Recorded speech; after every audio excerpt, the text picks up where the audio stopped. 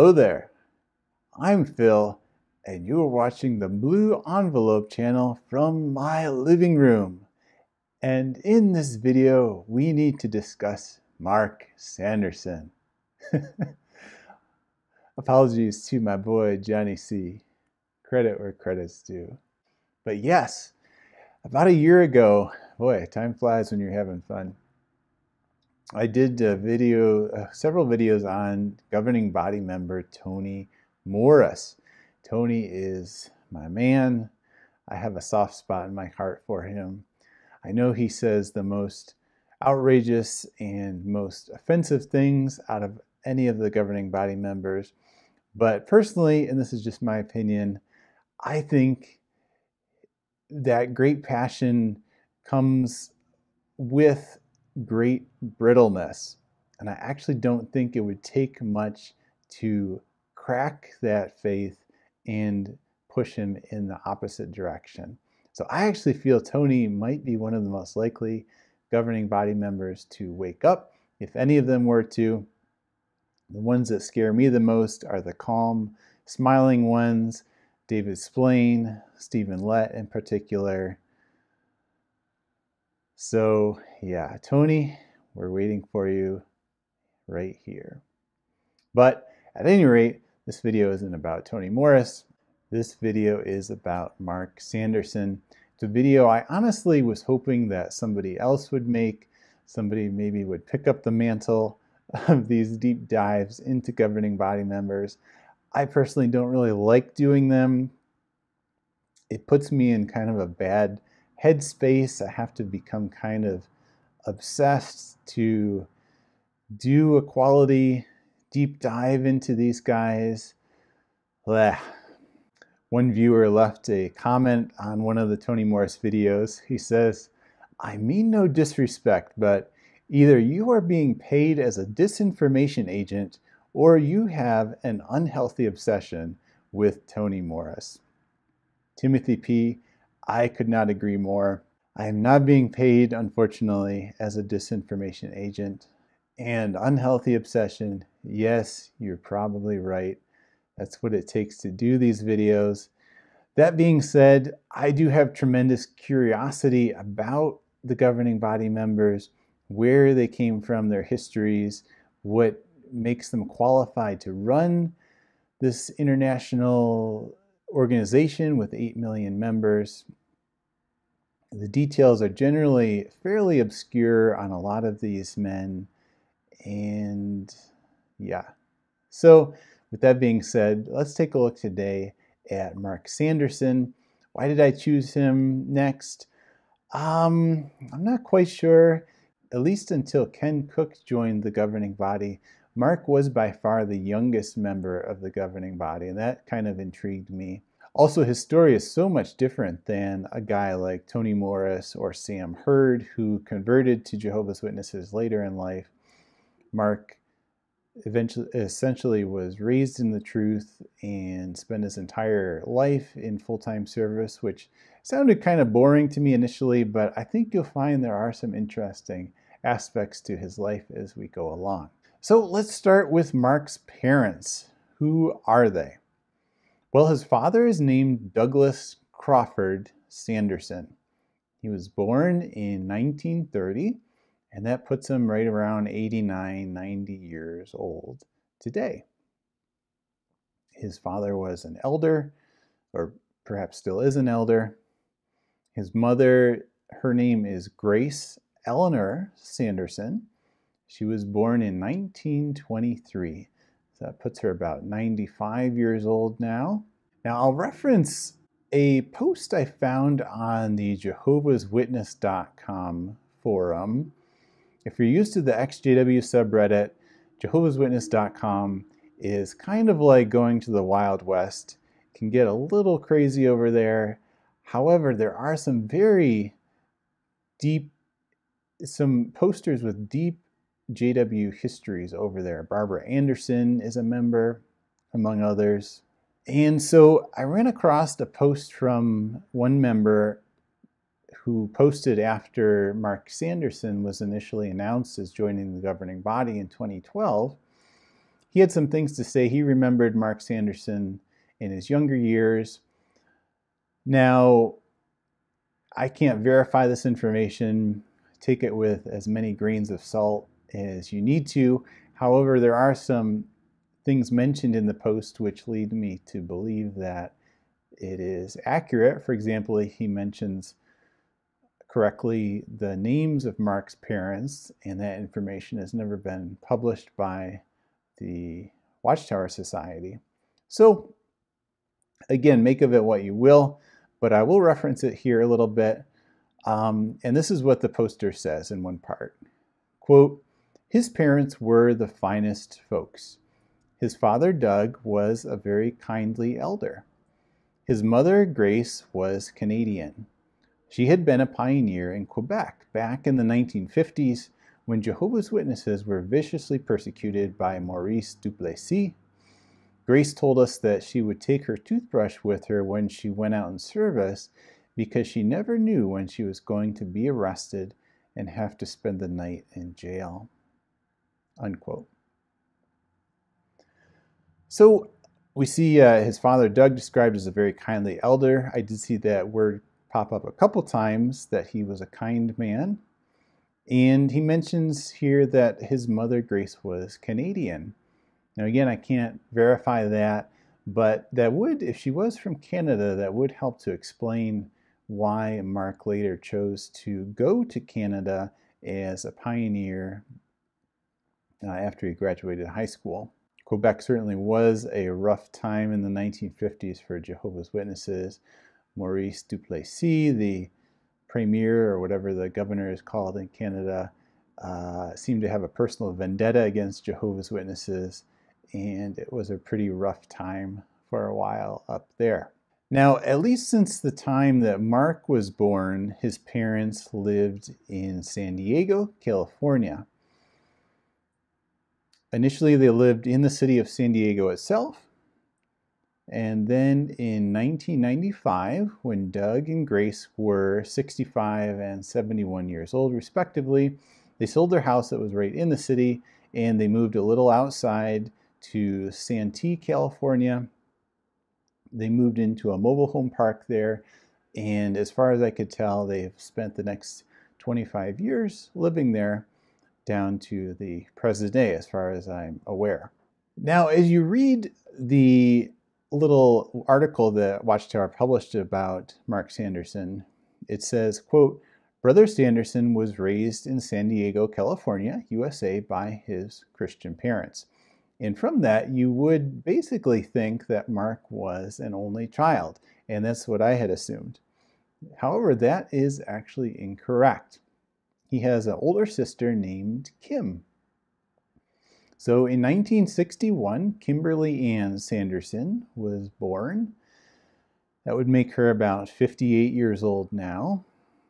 And when she was born, Doug and Grace were about 31 and 37 years old, respectively. Now, what's very interesting to find out is that Kim is no longer one of Jehovah's Witnesses. And I have to assume that's why her existence has basically been scrubbed from the JW history of Mark Sanderson. It wouldn't fit in with the narrative. But indeed, he does have a sister, Kim. Now, Kim went on, she got married to her husband, Darren, in 1983 at about age 22. She went to college for nursing and became a nurse in San Diego, close to my heart as a fellow nurse. In about 1993, maybe 10 years after they got married, Darren and Kim moved to Texas. Kim worked at a hospital there for 3 or 4 years. Then she began working for an OBGYN practice, and she's worked there since. She is the clinical manager for the OBGYN practice and also helps to deliver babies. Sounds like she's probably helped deliver thousands of babies over her nursing career. Here we see a fairly recent photo of her with one of the physicians in the practice there. She and Darren, they have 3 daughters. They have a few grandkids now.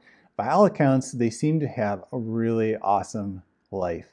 Now, when did Kim leave the Jehovah's Witness religion? I'm not exactly sure. I'm not sure if Darren was a witness himself at one point or not.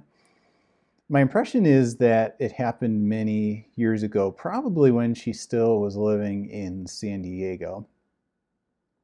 I did drop a line to Kim to see if she might be willing to be interviewed on the channel, because I think her story would be really interesting to listen to. Both, I mean, sure, in terms of learning a little more about her parents and about Mark's younger years, but also in terms of her own story, you know, growing up as a witness, how she left, what her life has been like since then, because I think it's really inspiring to see folks that leave the religion, which can be fairly traumatic, but then go on to have really fulfilling and happy lives. Who knows, maybe we can make that happen at a future time. At any rate, so Kim was born in 61. 4 years later, Douglas Jr. himself was born, 1965, in April. We know him today as Mark Sanderson. So yes, indeed, his actual full name is Douglas Mark Sanderson. He's Doug Jr. I assume that's why he decided to go by his middle name, Mark, just so it'd be less confusing with his dad named Doug. We do see that a little bit with the witnesses. I noticed that too with Stephen Lett does the same thing. His full name is actually Mark Stephen Lett, but he goes by his middle name, Stephen. So when Mark was born, he was born in 65. That makes him about 54 years old now. And his parents, Doug and Grace, were 35 and 41 when he was born. Well, the next time we run into Mark is when he got baptized, which the Watchtower tells us was February 9th, 1975. That would put him at just 9 years old when he got baptized. He would turn 10 a couple months later. It's definitely on the, I would say, the younger end of the scale as far as when witnesses get baptized. I'm kind of curious if the fact that it was 1975 played any role. He felt like maybe he needed to get it done before Armageddon came in 75. I don't know. However, he has mentioned since then that he's glad he got baptized so young. I have a little clip here from a talk that he gave, I believe it was in Germany in 2015, when he talks about getting baptized. So I'll play a little, maybe 45-second clip here. It's provided thanks to the JW Victims YouTube channel. I'll put a link to their channel in the description for the full video if you'd like to watch that. But let's take a look. And I have to tell you, I am so grateful that I had wonderful parents who took the time to raise me in the truth. Und aus eigener Erfahrung kann ich euch sagen, dass ich meinen Eltern dafür sehr dankbar bin, dass sie mich in der Wahrheit großgezogen haben. You know, I look down in the audience here, and you're unable to see all you dear brothers who are tied in for this broadcast, but I have right in front of me Brother and Sister Hopkinson, Brother and Sister Kelsey. Ihr könnt jetzt nicht die Zuhörerschaft sehen, die ich vor Augen habe, aber zum Beispiel hier in der ersten Reihe sitzen das Ehepaar Hopkinson und das Ehepaar Kelsey. You know, all five of us, we have something in common. Wir fünf haben etwas gemeinsam. We were all baptized between the ages of 9 and 11. Wir fünf sind gemeinsam im Alter zwischen 9 und 11 Jahren getauft worden. It's the best decision I ever made. Das war die beste Entscheidung, die ich je getroffen habe. Let me ask you four here. Was it the best decision you ever made? War das auch in eurem Fall die beste Entscheidung? Ja. All four are nodding yes. Ja, wir nicken alle. Well, you know, the governing body... So those are Mark's thoughts on when to get baptized. So he's baptized at 9 and 75. Time goes by. We can assume that he graduated high school maybe in 1982, 83 area, and he began pioneering after he graduated. However, he did not take the easy route and pioneer in the awesome climate of San Diego. Instead, in September 1983, he moved to Saskatchewan, Canada. Now, why did he move to Canada? I'm not quite sure, but again, if his mom was Canadian, that would maybe help to explain how he turned his sights there. I've known a lot of witnesses who, have moved where the need was greater over the years, but I don't think I've known anyone else that moved to Canada. So it's kind of an interesting decision there. Saskatchewan is a very rural, very spread out province in the middle of Canada with pretty brutal winters up there. I think for those of us in the US, we could think Montana or North Dakota, except further north. North Dakota, but more so. I can imagine that there was a great need for pioneers in that sparsely populated province, and especially brothers who were pioneers that could help take the lead in that area. Well, we next run into Mark in 1985. I'm going to go back to that forum post about Mark.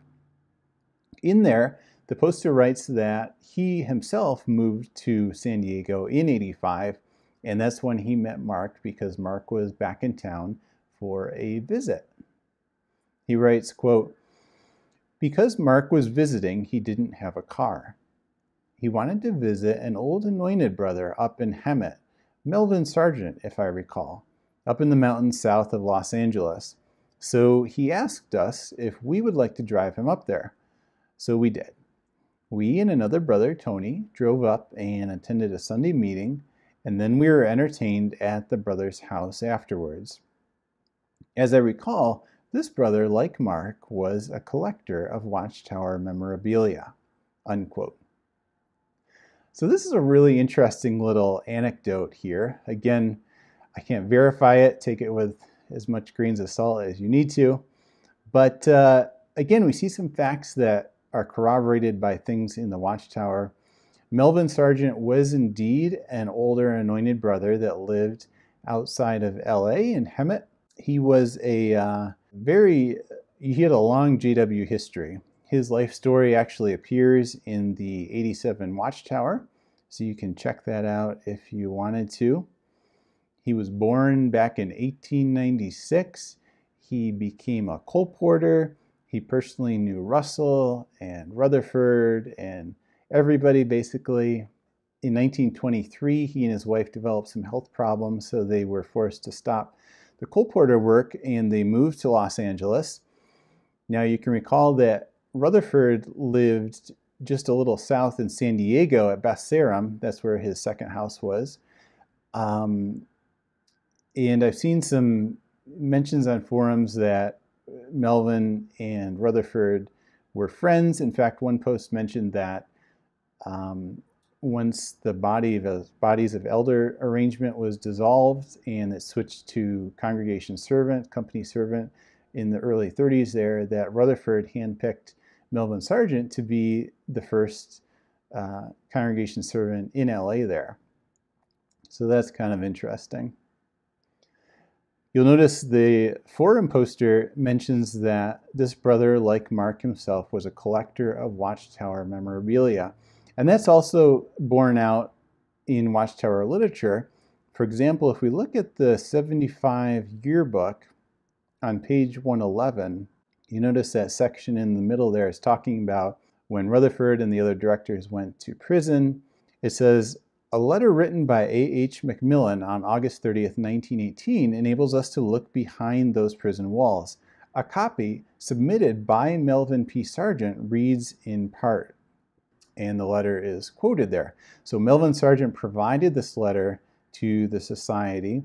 Now, what it doesn't mention there, but I think we can safely assume that he had this letter from A.H. Macmillan because Macmillan was writing to Melvin Sargent. They were peers in the society at that time. And so when we say that Melvin Sargent was collecting Watchtower memorabilia, it wasn't so much that he was going on eBay or whatever and buying items. It was because he had lived that history and he had collected this interesting stuff as a witness himself during his lifetime.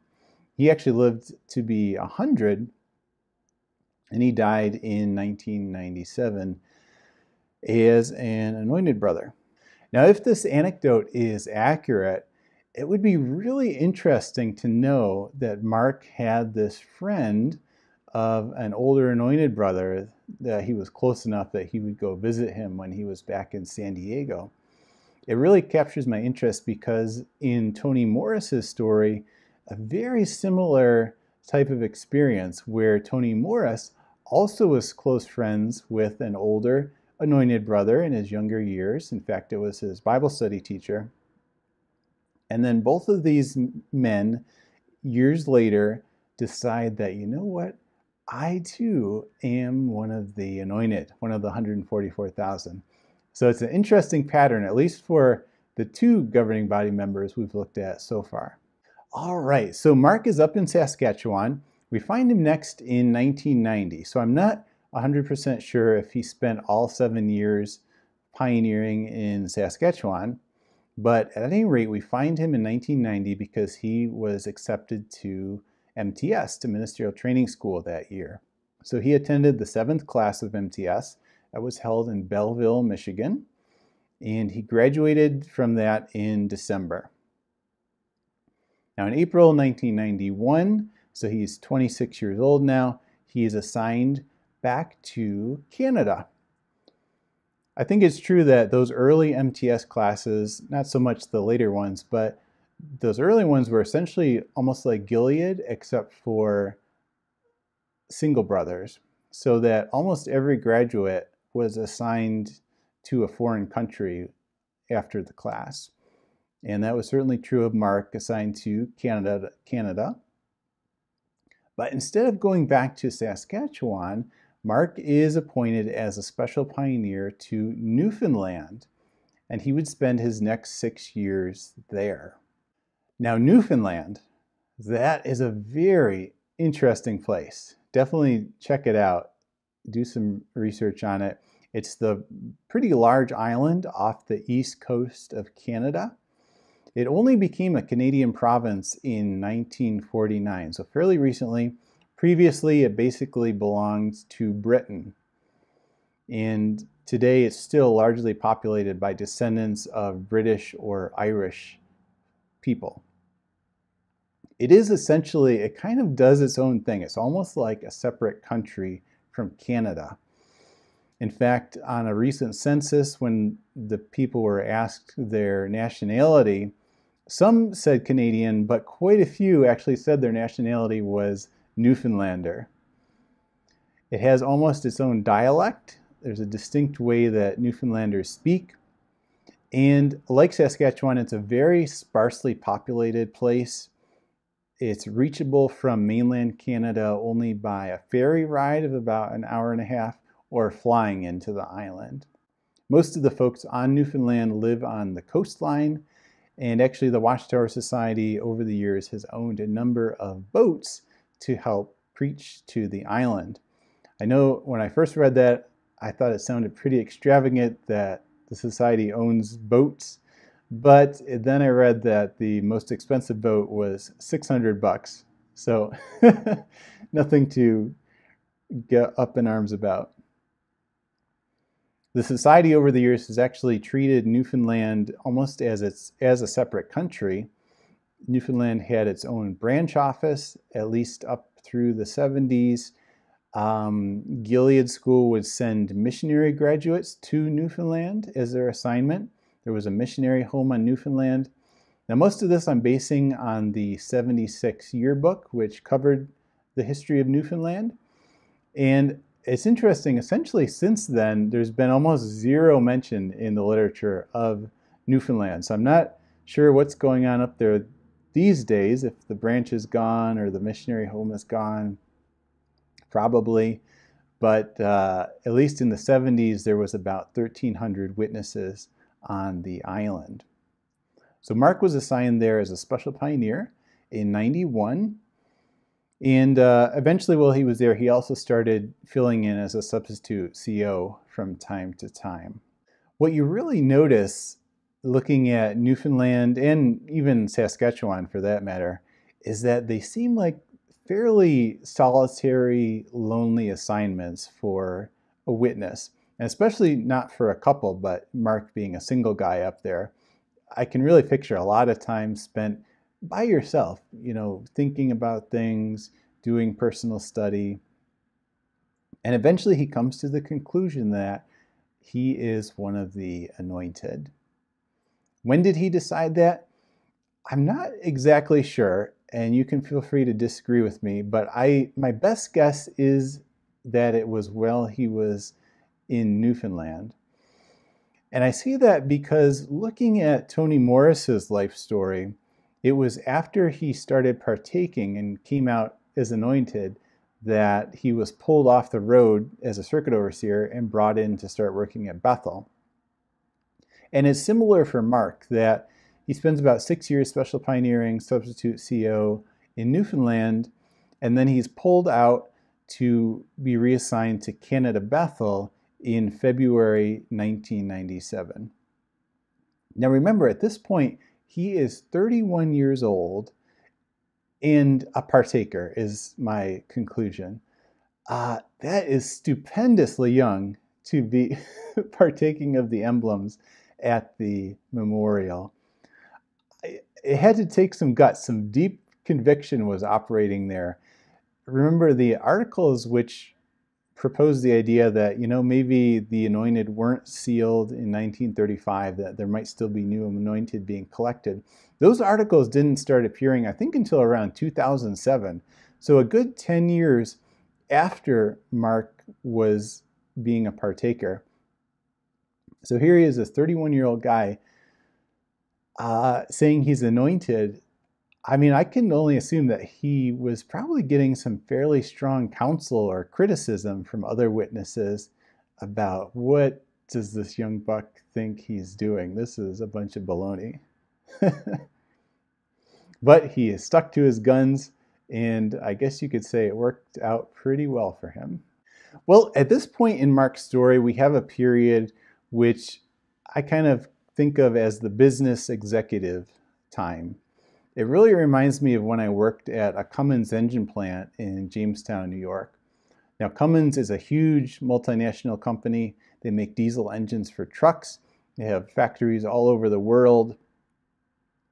And how it works there for business executives, they would essentially be assigned to one plant and run it for about 3 years. Then if they did well at that assignment, they would be rotated out and they would get another assignment, hopefully a promotion. So they would become vice president of something or other, or plant manager at a bigger plant. They'd do that for a couple, 3 years. Then they would move on to some other assignment, each time working their way higher up the corporate ladder until they were president or whatever of the company. So that's what I saw in Jamestown, that every couple of 3 years, there would be a new plant manager brought in from outside to kind of prove his mettle to Cummins. And we see a very similar process with Mark starting here in 1997. Even though Mark was anointed and a special pioneer, it wasn't like they were going to put him on the governing body at that point. He needed to kind of prove his mettle, or what does the Bible say? Be tested as to fitness first. And so he begins this time period of rotating through various assignments, gradually ascending through the Watchtower organization and seeing how he does at each level. So he's pulled into Canada Bethel, and he spends about 3 years working there. I'm not sure what his assignment was, but evidently it went well. And so in 2000, he's promoted to Brooklyn Bethel. He's about 34 years old at this point. And he spends about 8 years in Brooklyn Bethel. So he's initially works in hospital information services. After that, he was promoted to the service department, and he worked there for some time period. Evidently, that went well. He acquitted himself well in those assignments. And so in September 2008, so he's about 43 years old now, he initially goes through the 8-week course of the School for Branch Committee Members, which is held at Patterson. And after graduating, he's assigned and spends the next 2 service years as a branch committee member in the Philippines. So he does that for 2 years. Evidently that went well for him. And so in September 2010, the start of that service year, he's rotated back to Bethel and receives a promotion here. Now he's a helper to the service committee of the governing body. So at that point, he is 45 years old when he takes that position. He spends 2 service years in that role. Again, evidently everything goes well there. And finally, he's appointed to the ultimate role, governing body itself, in September 2012 at 47 years old. Mark spent about 17 rather lonely years, I think we can assume, up in the wilds of Canada.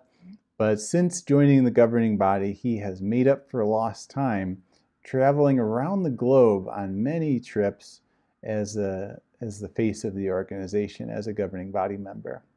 Just a few examples. In January of 2014, we find him in Sri Lanka giving the branch dedication talk there. In March of 2014, we find him back in the US. He actually gave Guy Pearce's funeral talk, Guy Pearce of the governing body. In January 2015, we find him in Madagascar giving the dedication talk for the branch expansion there. In September 2015, we find him in Kampala, Uganda, releasing the New World Translation in the Luganda language at the convention there. In 2016, we find him giving a talk at a branch visit in Spain. And so it goes, and in addition to traveling around the world, he's also appeared in a decent number of JW broadcasting episodes. Mark has indeed had an interesting life as one of Jehovah's Witnesses. I think what really jumps out to me the most in checking out his history is his sister Kim, not just because she's a nurse, but because, like many ex-JWs, I have family that are still witnesses, and often on my mind is that question of, will they ever wake up and leave the organization? Well, I think the Sanderson story tells us, you know what? You just never know what will happen in the future. So think positive, because here we have a family that was so spiritual that one of the children becomes a governing body member and is running the witness organization. The second child, with the exact same spiritual upbringing, left the witnesses and is not a witness anymore. So you just never know what's going to happen, even from very hardcore spiritual families. And so the important thing is, don't give up hope. But that's about all I wanted to cover with you today. Please leave a comment below what you think about all of this. Don't forget to subscribe to the John Cedars channel for more such videos. And as always, thank you for watching.